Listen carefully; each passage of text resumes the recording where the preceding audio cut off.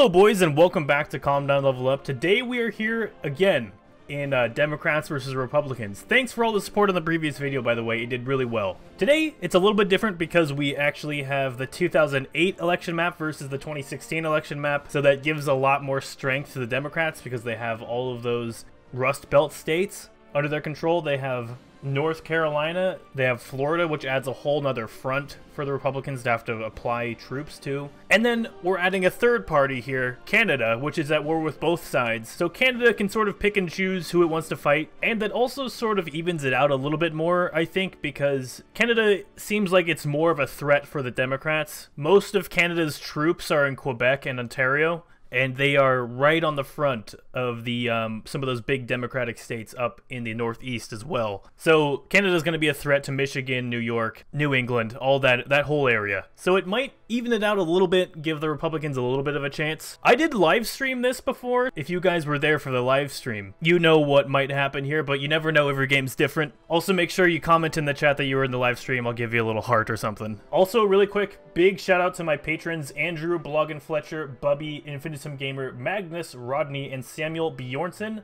Guys, thanks for all the support. I mean, some of you guys have been here for a long time, and I really appreciate it. Infinitum Gamer has been one for 14 months, it looks like now, which is insane. Thanks, buddy. Really appreciate you, man, and I'm glad I could get you to 3K. It's me, Infinitum here, and I gotta say, calm down, level up.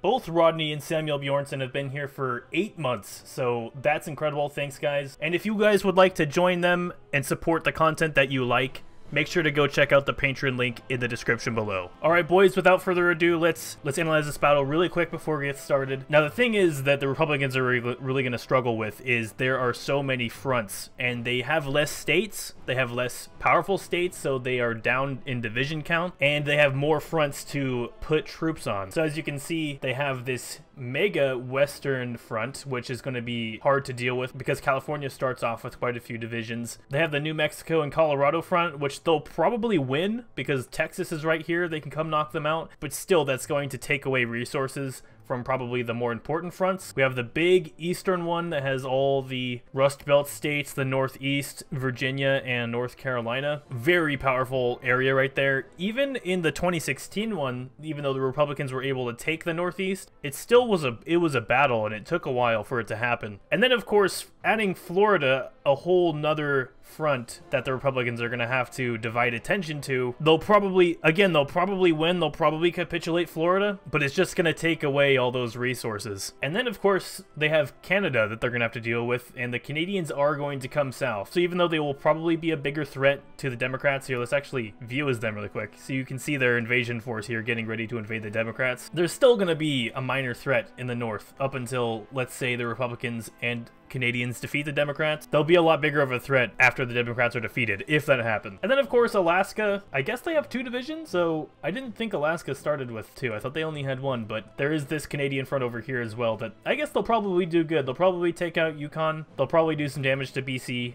We'll have to see what happens. Now to show off the Democrats really quick, you can see a lot of power in the Northeast, a lot of power in the Rust Belt, and quite a bit of power over here in the West Coast as well. And without further ado, let's get this rolling. I am in observer mode, and I have to turn the AI back on. There we go. Press play. And now we watch as the world collapses. Oh, that's right. We gave Guam to the Republicans because it's because there's a big military base there. So action in West Virginia, instantly action in Kentucky and South Carolina. There's action. The Canadians are invading the Northeast, but also the Northeast is invading Canada. So this, if anything, the Canadians are actually helping the Republicans because they're taking Democratic divisions off the big Eastern front that the Republicans have to deal with. Wow, this is getting messy quick. I'm actually gonna observe as I'll observe as Panama because I don't think they're actually in this war, so we don't see all the front lines and stuff. So this is bad right here. Arizona capitulated to the Democrats. That means that these Colorado and New Mexico are definitely a lot safer. They're not encircled, so they have a stream of support coming through to actually help them. Now, are the Republicans doing good anywhere? I wouldn't say so. They've pretty much lost South Carolina. They've lost West Virginia. They're about to lose, okay, they've lost Tennessee and they're about to lose Kentucky. And it also looks like the Canadians have lost Ontario. So the Canadians have effectively split in two. Also, the Canadians took Montana. And Canadians and Democrats are both invading North Carolina, except it looks like North Carolina just was entirely taken by Canada. Also, Florida was just saved because Georgia just capitulated. So rest in peace, Georgia. It looks like Texas is going to be the last stand for the Republicans. We're going to have the Alamo too. So Democratic victory almost assured at this point, except it does look like the Republicans are winning in a certain area up here. They have capitulated Yukon. They are headed down south to attack BC as well, so that's pretty nice. Yes, Supreme Leader Obama is very pleased with their successes so far in 2008. McCain, pretty scared, but you know, he might be still a bit confident in his defense, although Democrats have officially entered the borders of Texas in the west through New Mexico. It looks like Colorado actually capitulated, so that's technically a victory for the Republicans. It's keeping their stream of territory connected. Louisiana is the last stand out here in the south, except it looks like there's pretty much no defenses in Louisiana. What happened to the entire army? Where are your defenses? Oklahoma just capitulated too. Quebec is gone to the Democrats. Also, Nova Scotia is gone. New Brunswick is gone. Prince Edward's Island is holding out, as well as Newfoundland. So yeah, very one-sided. I didn't think it was going to be this one-sided. Obviously, geez. In the 2016 map, I think it was definitely a lot more balanced, even though it even wasn't very balanced. But we're gonna have to find one that was more balanced. I'm gonna have to look at like maybe the 2000 election map with George Bush versus Al Gore. I think that one was a little bit more balanced, because I think the Democrats held a bit of the Rust Belt, but they didn't have all of it. It was more of an even share. Also, look at that Illinois Empire, jeez. And then the Socialist Republic of Minnesota is massive as well. But obviously, these aren't going to stay the way they are. We're going to have to wait until the official peace deal, which I might have to forcefully make happen if the entire country is if the entirety of the Republicans are taken, except for like Guam. And they'll never take Guam, so I might have to do that manually. But that's no problem. Manitoba is now gone, I think. Yes, that was Manitoba. Saskatchewan, Alberta, Columbia, Nunavut, and the Northern Commune all remain, except Columbia is being invaded by the Alaskans. Also, look at the state of New York. It's New York, a bit of Ontario, and the entirety of Quebec, plus bits of Newfoundland, so it's growing. But boys, as you know, when this ends, that is not the end of the war. The real war comes when, let's say the Democrats achieve full victory here. The faction's gonna break apart, and they're gonna have a lot of infighting, and we're gonna have to see if the Democrats can put the country back together like the Republicans were able to. If you guys watched the Republican Civil War infighting episode, after the Republicans actually took the country back over, they had a massive civil war, lots of mini factions formed, but the Republicans actually eventually put the country back together and re-emitted all of the states, almost all of the states, back into the Union, which was pretty cool. So we're gonna have to see if the Democrats can do the same thing.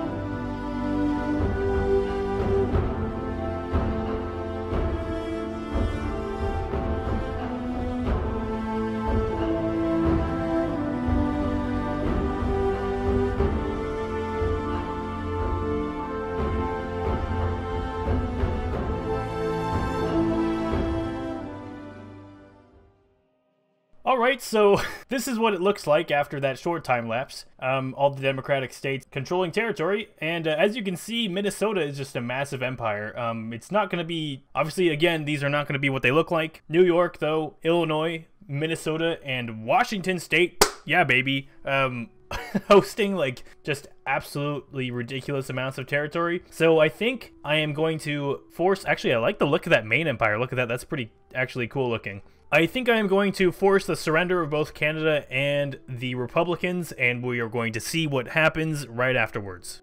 Alright boys, this is the result of the 2 peace deals, Canada and the Republicans, going into the Democrats. The reason it crashed is because, well, I think the reason it crashed is because I caused 2 peace deals at the exact same time, so I think that crashed the game, so I let one happen and then I let the other happen. So this is what the world looks like. Washington, my man, did really good, annexed like almost half of the landmass of Canada. And then, of course, the other huge one to not ignore, Illinois Empire, is almost half of the United States, so that's insane. Other ones to recognize are the Buckeye Imperium, so Ohio did pretty good. It annexed West Virginia, a lot of Kentucky, and actually a little bit of North Carolina. The Maine Empire is pretty nice, except it doesn't have this state like it did when it was controlling territory. Also, the Illinois Empire apparently controls, wow. Apparently the Illinois Empire has some of Nunavut, has Newfoundland. Did I miss anything else? Oh yeah, it has Alaska. Jeez. Also, apparently it owns Guam, and anything else? Not to my knowledge. Okay, but Northern Cascadia, so actually Colombia has been exiled to this island over here. Looks like pretty big advantage to the fascists if, let's say, Washington and Illinois work together, form a fascist faction. Maybe Florida would be admitted because it's also fascist. We've got Maine. They do control a lot of territory, and they're still building their army, though, so that might not happen. Or if it does happen, it might not survive. Let's press play and see how it breaks down. Also, as you can see, Canada was left. The Canada faction was actually left to continue in Yukon, so good for you. It immediately collapses. Oh, Illinois Empire rejoined. People they're all just rejoining after they left. That's interesting. Also, what is this? The Socialist Republic of North Carolina. Unless that's a different blue faction. Okay, it is. It's a different blue faction called the Confederation. And it is with the Buckeye Imperium. So that is a good ally to get. This syndicate has formed by itself, and another confederation has formed by itself. And what I suspected did happen. Oh, look at that war already. Cascadia teamed up with Illinois, so that is a very strong fascist faction, and of course Illinois is now going to war with the Socialist Republic of Indiana. They might join the syndicate, so that might bring California, Nevada, North Carolina into this. Buckeye Imperium also declared war on it, so rest in peace. So boys, this is going to be a different video. Thanks for watching. There will be a follow-up video to this, the massive Democratic Civil War. Thanks for watching, guys. If you liked this video, make sure to hit like, favorite, and subscribe if you guys are new. Did New Jersey join Canada? No. That would have been awesome, though. And I'll see you guys all next time. Peace.